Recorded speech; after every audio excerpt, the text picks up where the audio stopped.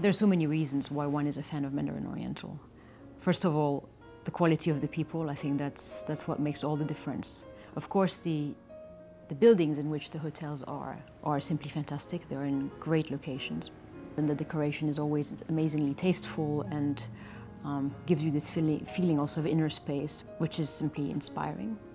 My favorite Mandarin Oriental hotel is the London Hyde Park location. London is blessed with having 3 wonderful orchestras.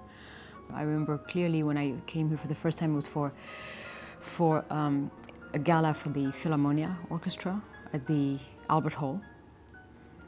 And I was just amazed, and I thought, well, this is what staying in London can be like.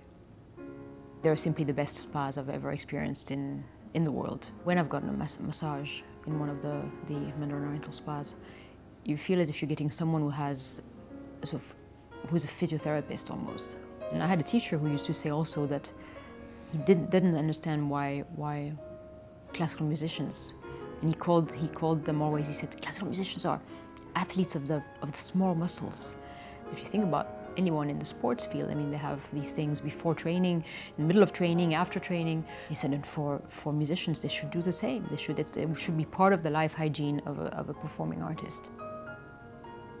To me, really, at the end of the day, it's the care that people take in making the guests feel really at home. And again, this is not just a figure of speech. It's really what one needs. They're attentive to every detail without being overly present. They're very thoughtful. They anticipate things. They're genuine, which is also very important. It's not just this facade of niceness or helpfulness, but it's really truly caring. You can feel that they're intent on making the experience for each and every guest something absolutely special, and therefore it is.